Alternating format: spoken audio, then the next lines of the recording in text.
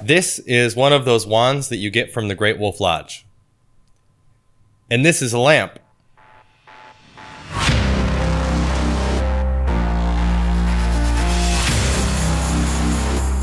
I have a very legit project to share with you. If you've ever been to the Great Wolf Lodge, you know how cool it is for your kids to have their own personalized magic wands. But what if I told you that outside the lodge you can repurpose those wands into something even more legit?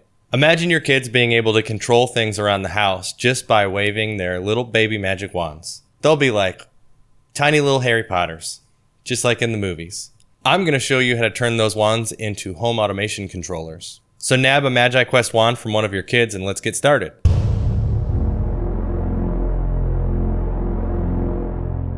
Okay, so each of the magic wands has this little infrared bulb on the front of it. It's kind of like a TV remote. You can think of it like a TV remote that only has one button. Oh, and super side note from future Seth, if you don't have Great Wolf Lodge nearby, you can pick these up pretty cheap on eBay.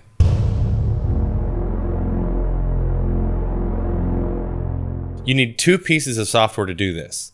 Both of these pieces of software are generally going to be running on a server of some kind on your network.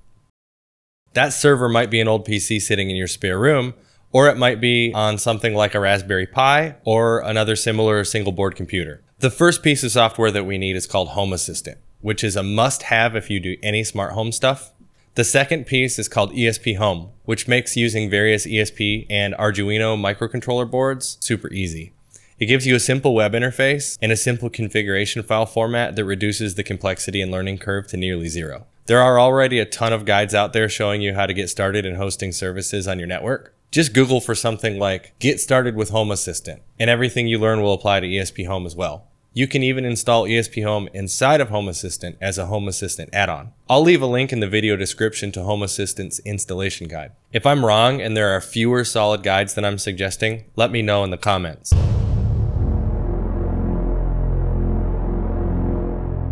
We need a way to read the infrared signal from the wand and turn that into an API call to our Home Assistant server. That's where the ESP device comes in. ESP devices are these cheap little microcontroller boards that are easy to power. They have built-in GPIO pins for connecting things like infrared sensors, and they have built-in Wi-Fi. By the way, if you want to skip this whole hardware part, I sell DIY kits where I supply all the pieces and you just put them together. I also sell kits where I've already done the soldering and put everything together. And all you need to do is flash your microcontroller with the configuration that I'll be giving you later. You should theoretically be able to use any microcontroller supported by ESP Home, but I have not tested all of them. I will list out the devices that I have tested in the video description, along with some Amazon links in case you want to try them. For the rest of the video though, I'm going to assume that you're using my suggested setup, which is an ESP8266. It's a WeMOS D1 mini clone that I found on Amazon. Any other ESP device that you find shouldn't be too different. The only thing that's likely to change is which GPIO pins you connect the infrared sensor to. That's going to be different for every device, but I'm going to link to a website in the video description that gives you pinouts for every device that you can find. Next, we need an infrared sensor. There are a few different types. The only type that I have tested so far is the 38 kilohertz TSOP 4838. These are cheap on Amazon, also linked below. We also need a way to power the microcontroller. I found some really small and cheap UL rated ones on Amazon. I highly suggest these and I'll link them below. It's really important that you buy UL rated power supplies for safety's sake. All of your electronics should be UL rated, and most of them probably are, but buying a cheap little power supply on the internet for a project like this is exactly where you'd accidentally buy something that's not UL rated. It's especially important when we're talking about leaving them plugged in all the time in proximity to your sleeping children.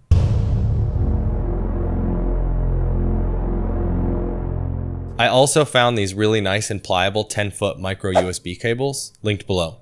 The only downside of these specific cables is that they're a little on the heavy side. In a lot of cases, this is a nice thing. They're really heavy duty and they feel super high quality.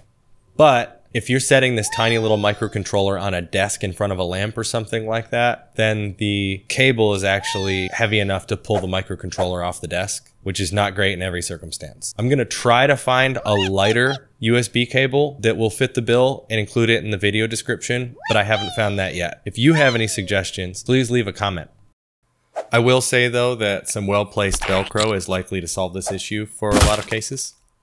The last component we need is a nice case to put our microcontroller in. I've designed a case that I 3D print and I sell in my shop. I'm planning to make a few variations. If you have any ideas or special requests for the design, please leave me a comment. I'm also including a link to the STL and OpenSCAD files for the case, so you can print these out at home if you have a 3D printer.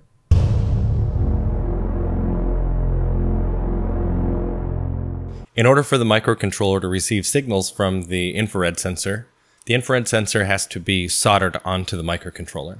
This is pretty easy, and I'm not going to go through the entire process of soldering in this video, but I am going to roughly describe what needs to happen, and I'm going to link to a full soldering guide in the video description. We need to connect the infrared sensor pins to the 5-volt, the ground, and the D4 pins on the microcontroller. D4 in my case corresponds to GPIO2, but depending on your device, that is likely to be different for you. We want it to end up in this orientation. The infrared sensor specs ask for 3.3 volts, but I have found that the 5-volt pin works just fine. Insert the pins like that.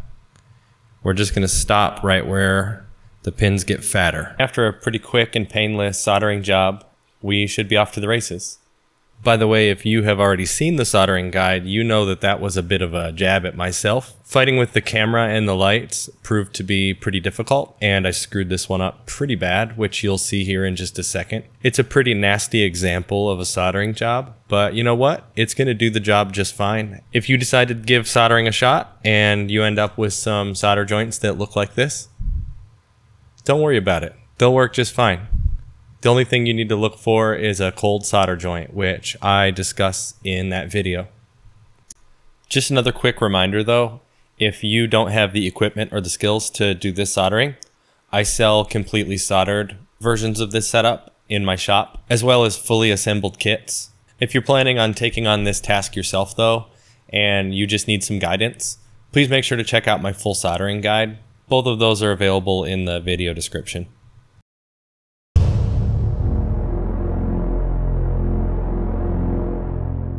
Okay, now we're going to flash the microcontroller. So this is the ESP8266. So this USB cable is just plugged into my laptop. If you have used ESP Home before, you can probably just copy my config. You can probably make sense of most of it. If you're not familiar with ESP Home, hang in here with me. I'll show you what's up. This is what the interface will look like out of the box. This is the piece of the whole situation that makes programming this little guy super easy. All it's really going to take is this config file, which you can find in the GitHub repository linked in the video description. We're going to click New Device. These two buttons do the same thing. We're going to click Continue. We don't care about ESP Home Web yet. And we're going to name this based on, I tend to lean toward where the sensor is going to go or what the sensor is going to control. So for example, if this sensor is going to control a lamp in my child's room, I might call it One Sensor Child A Lamp.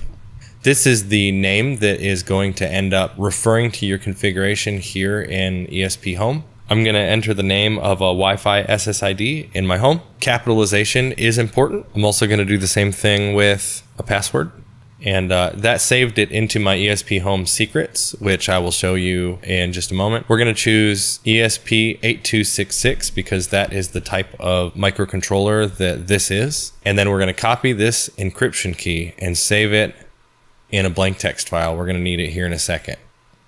We're not going to click install right now because we need to prep the config further. We're going to click skip. That encryption key that I just copied is also available right here, but I'm about to overwrite that whole file. So that's why I nabbed it. So I'm just going to jump into edit. I'm going to highlight all this and I'm just going to paste my config like so. There's a couple things that we need to edit. This is going to be the name that shows up in Home Assistant. Well, one of these. I'm not sure whether it's the name or the friendly name. I'm going to do similar to the name of the config, and we're going to call it Child A Lamp.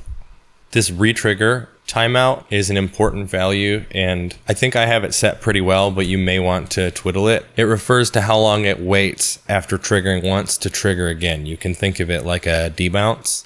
I think it also automatically sends an off after this timeout as well. It's kind of like wave the wand, on is triggered, this timeout occurs, off is triggered, and then it's listening again. Something like that. At least that's the way it appears. If you're using a different board, you would end up editing this. If you're using a non-ESP8266, this domain setting here, probably not important, but you may want to change that based on your home networking configuration. Now I want to describe to you how secrets work in ESP Home. As you can probably work out here, it text replaces as long as I have inserted a value with exclamation mark secret and then a name. I'm going to jump out real quick, jump over here into secrets. So anything that we have into this file is available to be accessed that way from our configs. So I'm actually going to put the Home Assistant API key in here, which is the encryption key that we nabbed earlier. I'm going to grab this encryption key, copy that, and I'm going to use that as my Home Assistant API key. You get to set it on both sides and they just have to match. So you can set it to whatever you want. I'm using this encryption key that is generated for me. So I'm going to say Home Assistant API key. There we go. Save that. Now we can access those secrets inside of our configurations, just like so. Wands have individual IDs, so you can differentiate between them and you can trigger potentially different actions based on what ID comes through, but we don't know what those IDs are yet. So we're going to actually have to collect those first, which means we need to take this whole configuration here out of the equation temporarily. We're going to comment that out. We're also going to comment this out right here, and we're going to replace it with dump all. So what that's going to do is let us read the logging from every infrared signal that the receiver receives. We're going to save this and we're going to flash our device with this configuration. So we're going to come out here, we're going to click install. We're going to click manual download. What we're going to do here is prepare a package, which is going to end up being saved in our downloads folder. And we are going to use a different utility to upload this package to the microcontroller. This is going to take a while. The very first time that you run this, it's going to take a long time. On subsequent builds, though, it's a lot faster. Okay, that's finished up. Hop over to my downloads and there it is right there. So what we're going to do now is close out of this. Click new device again. Now we're interested in this link here, open ESP Home Web. We have our USB cable connected. I'm going to click connect. I don't actually know the difference between the two of these. I tend to click the one that starts with WCH and it always works. So try that one at your own risk. I don't know how different it's going to look for you. Okay, so ESP Home Web gives us this big blue button with an arrow pointed at it, and you're going to want to click on this. That's not the right button. Don't do it. This is for the specific case that you are programming a lot of these things and you want to decide later what goes on which one. So you would plug in this board, click prepare for first use. All it would do is install like minimal files just to get it connected to your network. Then you could take this thing, put them around your house, then jump back into the web interface and say this one's going to do this and this one's going to do this and do all your configuration there. Well, that's not what we're doing. What we're doing is we're getting a configuration all set, and then we're jumping in here and we're just using this to install our prepared bin file. So I'm going to click install, I'm going to click choose file, and I'm going to select the file that we just generated. It is now flashing the microcontroller with the configuration that we created and the ESP Home firmware. While this is running, I'm going to go grab one of the magic wands. That is finished. I've got my magic wand here. I'm going to click close. All right, see, we can see our device online now. Okay, cool. So we are booted up, everything is working, and we're going to go ahead and wave the wand at the infrared sensor and see what happens. That is what we're looking for right there. See that wand ID? I'm going to go ahead and copy that. Quick note on this magnitude. I have no idea how this works. If you guys want, we can all work together as a community and figure out how this magnitude works. It would be like pretty cool if we could trigger different automations depending on like how the kid waved the wand or that kind of thing. But I have not figured that out yet. I copied the wand ID, and this is my son's wand. I'm going to call him Child 2 for the sake of the video. That is not his name. This isn't the exact form that this is going to take in the end, but I'm just getting the value in here. I'm going to save this, and I'm going to go grab the other wand. I'll be right back. All right, I'm back with the other kid's wand. There we go. There's the ID for the second wand. Go ahead and copy that. My daughter is Child 1. Let's go ahead and save that. Now the reason I'm saving these in the secrets file is not because they are particularly secret values, it's just because I want to reuse them between lots of configs. So now I'm going to jump over here and grab the actual wording. Here we go, wand to address.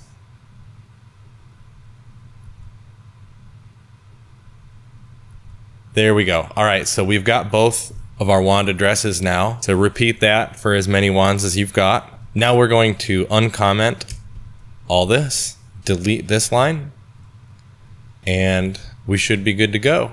I'm going to click save, exit out of here. Now that this thing has ESP Home on it, we can just take this and plug it in anywhere in the house. As long as it's powered up, it'll just update over the air. So I'm actually going to do that. I'm going to unplug it from my computer, and we are going to plug this into a brick across the room and update it over the air, just for funsies. I'm back at my desk. That is plugged in over there next to the window, and we're going to install the current configuration over the air wirelessly.